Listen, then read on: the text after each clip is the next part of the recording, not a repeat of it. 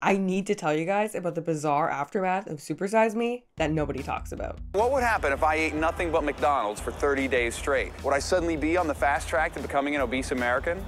Let's find out. Super Size Me. If you don't remember, Super Size Me was a documentary created by Morgan Spurlock where he ate nothing but McDonald's for 30 days straight. This documentary was such a big deal when it came out in 2004. Like, I'm pretty sure almost every kid in North America had to watch it in school, myself included. But think about that for a second. Imagine how triggered McDonald's must have been that every kid in America, all at once, was watching this.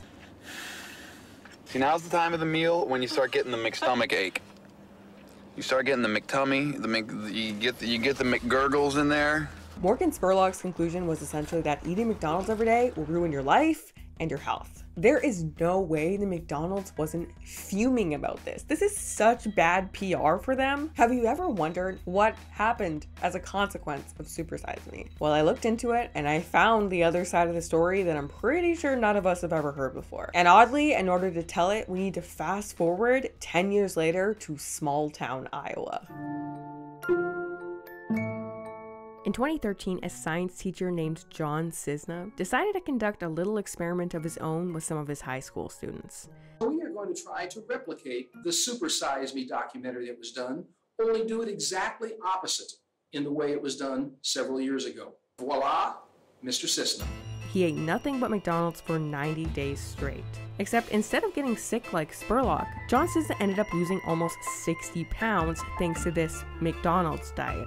He then made a documentary of his own, went somewhat viral, and gained a ton of media attention in the process. For 6 months, John Cisna ate nothing but McDonald's. Nothing but McDonald's. Nothing but McDonald's. I had lost 7 inches off my stomach, 4 inches off my hips. I had Big Macs, quarter pounders with cheese, all eating what Morgan Spurlock has convinced the world is bad for you. He and his team of students came to a much different conclusion. And the issue for me was, in addition to this documentary being pretty cringe, the documentary ended up being both the perfect advertisement for McDonald's and rebuttal to Super Size Me. Like, to the point that McDonald's couldn't have written it better themselves. If I would have given the kids this project and said, look, I want you to go to a grocery store and I want you to put me on a 2,000 calorie diet, of course you're going to be better off. The only difference between that and what we did is that we had a smaller grocery store. Our grocery store was McDonald's. Wow, man, you got a real way with words there. So I'm listening to this and I'm like, okay, there's no way in hell McDonald's didn't put him up to this. So I start looking into it. I do my best to dig into John Cisna, looking for a link between Cisna and McDonald's. But ultimately, I find no evidence that this was a paid advertisement. And Cisna's documentary was created in 2013. That's almost 10 full years after Super Size Me was released in 2004. If McDonald's really wanted to disprove anything from Super Size Me, we would assume they would do it in a more timely fashion. Like, there's no way they would retaliate 10 years later. Would they? This isn't about just McDonald's, though, for you. And this isn't about McDonald's at all. You may be thinking, okay, if this documentary is not a thinly veiled advertisement for McDonald's, then what exactly is the purpose of the whole thing? And John Cisna wants you to know that this was all done for the good of the children. You see, this experiment wasn't about McDonald's. This experiment wasn't about me. This experiment was about teaching kids to use critical skills in making proper choices. That's weird, because if I had to put in order what this documentary seemed to be about, I would put A, McDonald's, B, John Cisna, and actually I probably would even include a C. In my opinion, literally the only thing that this documentary taught kids was that they should consider eating more McDonald's. John's a unique individual. He has a lot of different ideas. He's an extremist because he doesn't do anything halfway. The kids set the entire menus up. All I did is every Sunday I'd go online to see what they had selected for me, and then I went off to McDonald's. And what's really amazing that people find unbelievable is probably 95% of every day I had French fries. So the official story is that in addition to the whole choices and critical thinking thing, the point of the documentary is for John Cisna to teach his students that what you eat is not as important as how much you eat in terms of weight loss. Okay, sounds fair, potentially valuable. But again, if this is our stated goal, it gets off to a real rocky start. We are going to test the hypothesis. Is it possible for a person to eat nothing but breakfast, lunch, and dinner at McDonald's for 90 straight days to become healthy? And stop it right there. Why can't he just say lose weight? Why does he have to say become healthy? Like, dude, you don't see anything wrong with telling your high school students that McDonald's is healthy. And also, if the whole thing is supposed to be a science experiment and you're their science teacher, healthy is a little bit of a vague metric as a starting point. John Cisna then goes around and asks his students if any of them think eating nothing but McDonald's could possibly be healthy, and they all say no. No. Because McDonald's is really unhealthy. So you currently have a school full of children who all think that McDonald's is unhealthy, and your goal as their science teacher is to prove them wrong? Oh, sorry. To teach them choices and critical thinking. I didn't know because it hasn't really been mentioned that much thus far. The guy doesn't see any issue at all. There's nothing wrong with fast food. There's nothing wrong with McDonald's. I can understand wanting to teach kids the value of calories in versus calories out. Balance, right? All foods fit. You can have McDonald's every once in a while, just don't overdo it. And actually, just a few years prior, a nutrition professor at Kansas State University went on an all Twinkie diet with this purpose in mind. And he successfully lost weight. He lost 27 pounds in 2 months. But big asterisk, current research suggests that due to the nature of ultra-processed foods, this is a very unlikely outcome for most people. But this professor, he didn't go around calling his experiment healthy. He explicitly told people not to do what he did. He is not recommending it for everyone. It was just a calorie counting experiment. And he was around college students, young adults, not high school kids. John Cisna, on the other hand, dealing with teenagers, doesn't bother to give one disclaimer. Not even once. This is the McDonald's that I come to in the evenings on the way home from school. And as an interesting little side note, it turns out that John Cisna got all of the food he ate on this experiment completely for free. How? Well, it turns out that one of his friends is a McDonald's franchise owner. Cisna approached the owner of the local McDonald's franchise about the idea, and the owner was so interested to see what the results were, he agreed to provide those 90 days of meals to Cisna at no charge. Again, odds are stacking up that you might be working with McDonald's, John Cisna. And it really only gets more suspicious from here. So what I'm planning on doing at the end of the experiment is then I'll take the blood work again and we can compare the beginning to the end. What if you do it halfway through? Take your blood halfway through also. Well, that's not a bad idea because then it'll give McDonald's an idea of whether this is working or not. There it is. There it is. Then it'll give McDonald's an idea of whether this is working or not. Then it will give McDonald's an idea if it's working or not? Like, he just admitted in this official documentary that he's working with McDonald's, no? I do not see any way that was a slip of the tongue. If it wasn't already suspicious enough that McDonald's themselves couldn't have written a better advertisement, you go and drop that one in there? How could that just be a mistake? Like, what does that mean? It means something. So 60 straight days of nothing but breakfast, lunch, and dinner. And some of the non-believers that started this program around here are now starting to say, wow, there must be something to this. Didn't think McDonald's was this good. Makes me realize like you can get healthy from eating McDonald's. McDonald's can be good, and it's not just all about the salty French fries and the unhealthy grease. It's really shocking to me because I originally thought he was gonna just gain a lot of weight, but he is healthy now. Well, mission accomplished, John Cisna. The children at your high school now believe that McDonald's is perfectly healthy. The documentary then shows that not only did John Cisna lose a substantial amount of weight, but his blood markers demonstrate that he did in fact get healthier during this process. Cough while beginning a 45-minute exercise regime and biking to work after being sedentary for 45 years. Cough. I'm sure none of that had anything to do with the positive results of your test. And it was all thanks to the healthfulness of McDonald's foods. And that's it. That's the documentary. He loses weight. He gets all the kids to change their opinion on McDonald's.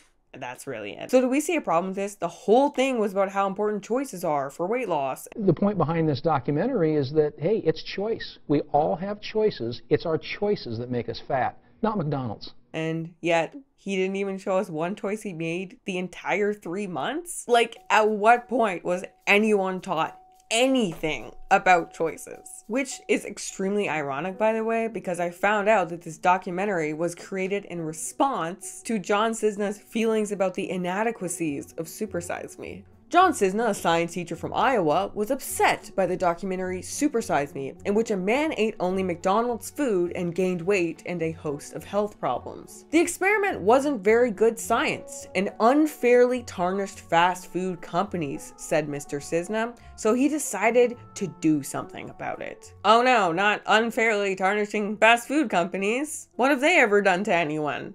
John Cisna says, not today, Injustice, not while I'm around. Like boo-hoo, one of the richest companies in the entire world got some bad press. The unfairness of it all. Like, just of all the injustices in the world, this is the one that you're like, no. I'm putting my foot down. I'm not just gonna sit by while somebody slanders the golden arches like that. John Cisna was right about one thing though. Super Size Me did tarnish fast food companies, McDonald's in particular. Super Size Me kind of set my opinion, I suppose. I didn't eat McDonald's for quite a long time. There's not a lot of information about how McDonald's reacted to Super Size Me or how Super Size Me really affected McDonald's. But from what I found, the Super Size Me era were very dark days for McDonald's, indeed. Started to have like some chest, not chest pains, but like pressure. You know, I feel like I got pressure on my chest. So I figure that's probably not a good thing. But neither's eating all this. So when the documentary came out in 2004, it had only been 3 years since Fast Food Nation, Eric Schlosser's brutal expose of the fast food industry that heavily featured McDonald's dirty deeds, including predatory marketing practices toward children, employee exploitation, and issues with food safety. I'm criticizing some of the biggest, most powerful companies in the United States, and they don't like it. They tried to prevent me from visiting schools and speaking to school children. You know, messages sent to the principals and headmasters that I was an improper person to be visiting schools, and they should be able to deal with a little bit of criticism. But their mentality is really about control, total control. On top of that, Super Size Me was inspired by a first-of-its-kind court case. 2 obese teenagers sued McDonald's for making them fat. The idea was that McDonald's had allegedly engaged in deceptive advertising, hiding and distorting the true health risk of their products and acting negligently in marketing food products that were physically and psychologically addictive. When a spokesperson for McDonald's comes on TV now and starts talking about the suits, and the spokesman says, listen, you can't link our food to these girls being sick. You can't link our food to these girls being obese. Our food is healthy, it's nutritious, it's good for you. And I said, well. The lawsuit was ultimately dismissed, and McDonald's denies then and denies now any involvement at all in the obesity epidemic, leaning on the importance of personal responsibility. Quote, this is about choice. This is about personal individual right to choose in the society we live in. There's those choices again. But though McDonald's won in a landslide in the court of law, for the first time in years, the company was under threat in the court of public opinion. Suddenly, all eyes were on McDonald's, so Super Size Me really could not have come at a worse time. Before reaching the eyes of the public, Super Size Me premiered at the Sundance Film Festival in January 2004. Shortly after it hit Sundance, a spokesperson at McDonald's was asked how they felt about it, because it had already been like this big media firestorm. A spokesperson for McDonald's claimed that no representatives from the corporation had seen Super Size Me. Yet a lot of changes took place at McDonald's almost immediately. After years of criticism, McDonald's said today it will begin serving a healthier Happy Meal. Just 1 day before Super Size Me was released to the public, McDonald's released a Go Active meal and marketing promotion with salad, bottled water, and a pedometer included in every box. Go up!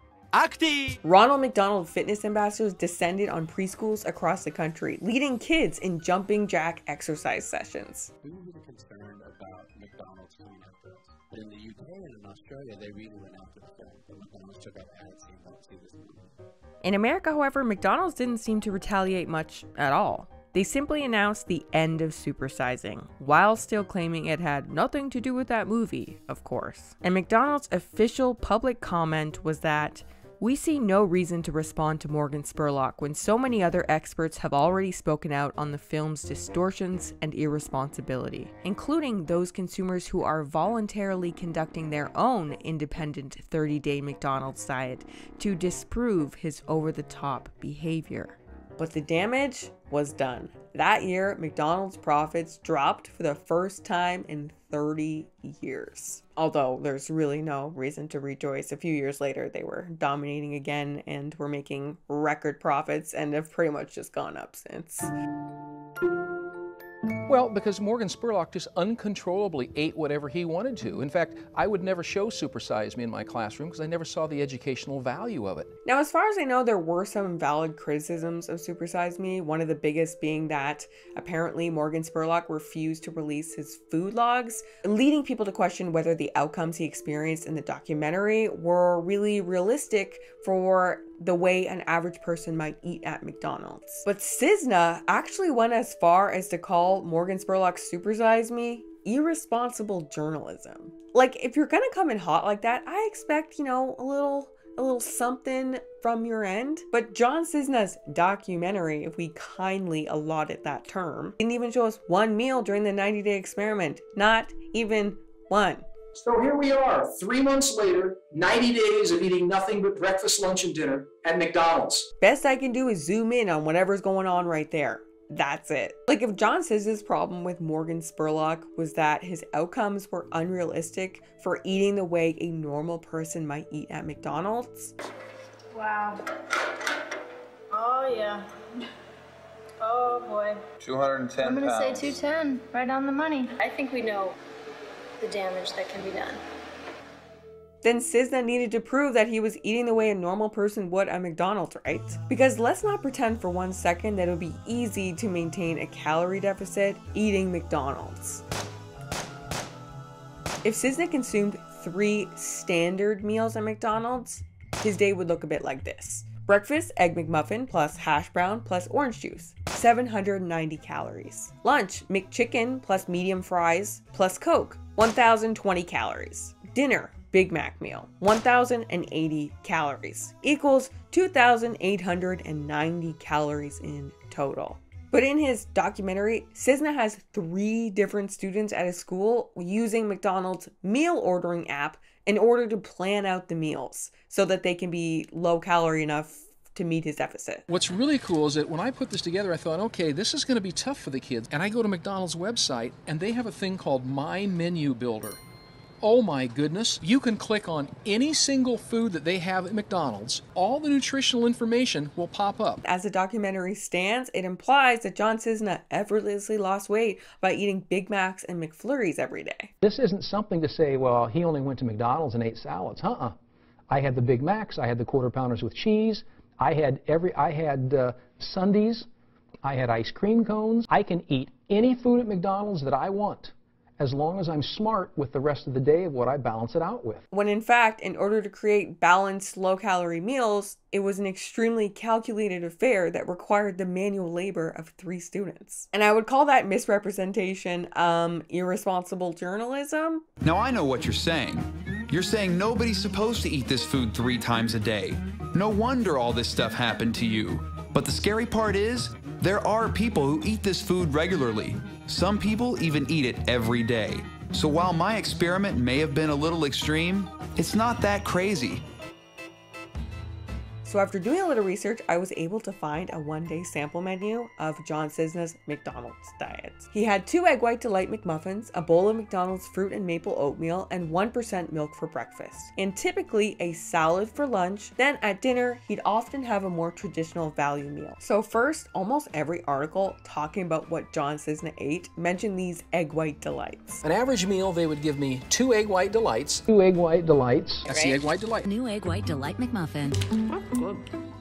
And get this, John Cisna's documentary was filmed around September 2013. This press release shows the McDonald's Egg White Delights came out just 4 months prior to that, in May 2013. How convenient for McDonald's, once again, that their new product happens to be being promoted. Not to mention, most of these healthy options weren't even added to the menu until after Super Size Me came out. Many of which have been discontinued, by the way. The Egg White Delight, gone, and McDonald's stopped serving salads of any kind since 2020. Why do you think that is? Do you think McDonald's would stop serving a product that was making them a lot of money? I don't think so. It's almost certainly because the average McDonald's customer does not order these options.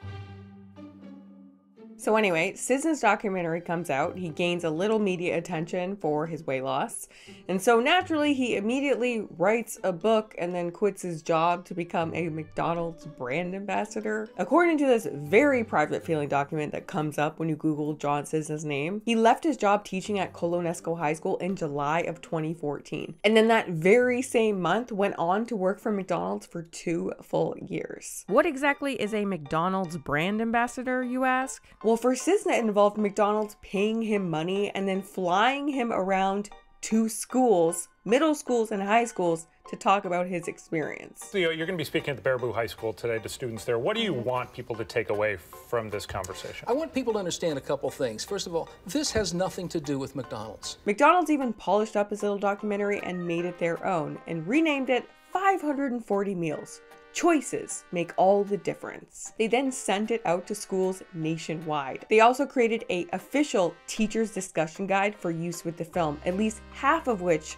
was devoted to discrediting Super Size Me. The 20-minute film is meant to serve as a supplemental video to current food and nutrition curriculum. It even specifically recommends the video be shown alongside Super Size Me if and when Super Size Me is included in the curriculum. 540 Meals also included this little rebuttal animation of Spurlock and Cisna. So I guess that answers whether or not McDonald's was thinking about Super Size Me almost 10 full years later. Now, unsurprisingly, parents don't generally take well to McDonald's sending middle-aged men to their schools to casually influence their children to consume more McDonald's. Unless you dress them up as a clown, then that tends to go over a little bit better. One parent swiftly launched a change.org petition that garnered over 88,000 signatures. And as the outrage continued to boil, John Cisna had this to say: "I can't see how kids would see that this message is telling them to eat more McDonald's or fast food, or how anyone would think that I'm promoting McDonald's. You have no idea why people would think that you're promoting McDonald's. You, the guy paid by McDonald's to talk about McDonald's, have no idea why people think that you're promoting McDonald's." That's a red flag for me. I refuse to believe that anybody is that dumb. Also, John Cisna. My McDonald's diet. Lose weight eating fast food. John Cisna's life changed forever because of his McDonald's diet, and he hopes that yours will too. Also, I could not mention this just because it's funny. The other book that he wrote, Viral to Viril. I don't know if that's how you pronounce it. Also, the definition of the word viril: having strength, energy, and a strong sex drive. Anyway, thankfully, the outrage finally bubbled to the point that McDonald's had to end their brand ambassador relationship with John Cisna. Now, I never did manage to find proof that McDonald's and John Cisna were working together before they were officially working together. And honestly, after reading the excerpt from Viral to Viril, the guy is so fame hungry and just so generally wacky that if it wasn't for this line, then it'll give McDonald's an idea of whether this is working or not. I would be less suspicious about the entire thing. Except I did end up finding a different smoking gun of sorts. It turns out that John Cisna was not the only person to lose weight eating a all McDonald's diet. In 2004, a string of what the media called McDieters also attempted an all McDonald's diet after becoming infuriated by Super Size Me. And if you'll recall, McDonald's referenced these McDieters in their official Super Size Me press release. One of the most notable was a filmmaker by the name of So Whaley, who was also so infuriated by Super Size Me that she decided to film her own experiment and turn it into her own documentary. Good evening, Moaning Dog Productions. Yes, this is So Whaley. Yes, I'm the person who ate at McDonald's for 30 days and lost weight. There were actually quite a few people who did that. No, this is not an ad for McDonald's. Like John Cisna, So lost weight, about 10 pounds in 1 month. I lost 3 pounds during the first week of eating at McDonald's. True. And she also felt really strongly about the value of choice. I wanted to get another message out to the American public. There's so much more involved than just blaming a fast food company for our obesity, she said. It's a personal responsibility. It's a matter of choice. Like, I understand, okay, Super Size Me was a huge documentary. Maybe there are some people that strongly disagree and see their opportunity to get their 15 minutes of fame. Except So-So's experiment ran between April 1st, 2004 and May 1st, 2004. AKA, it started and finished before Super Size Me even came out. And when I looked into it, news article confirmed, So-So said she had not seen the movie yet, and yet she decided to completely uproot her life in order to refute it. I don't understand how you get that mad about a movie you've never seen. Searching So-So's name further led me to a strange website that seemed to exist solely to discredit Super Size Me. The Super Size Con. This is the class clown science project. McDiculous. And not only does this page link to the official McDonald's rebuttal site, but to other successful McDieters just like So-So and Cisna. Oh, and lucky for us, Tech Central Station, hosted by James K. Glassman, has a message of gratitude for their sponsors, including our very own McDonald's. Oh, and conveniently, So-So also released the documentary in conjunction with something called the Competitive Enterprise Institute, a group that claims to fight for less regulation, freedom, and fairness for all, but is actually a known industry lobby group. CEI is funded by major corporations, including food and tobacco companies, and fights for them whenever they're in a bind. When one journalist asked Whaley what she had to say about the view that CEI is a front for corporations, her response was, well, everyone has to have someone speak out for them. And that is the very bizarre aftermath of Super Size Me that you have probably never heard before. We can't prove anything, obviously, but after all that digging, I feel it's safe to say that the whole thing was fishier than a McFish, or a Filet-O-Fish, or Fish McBites, or whatever. So anyhow, wish me luck. Off I go.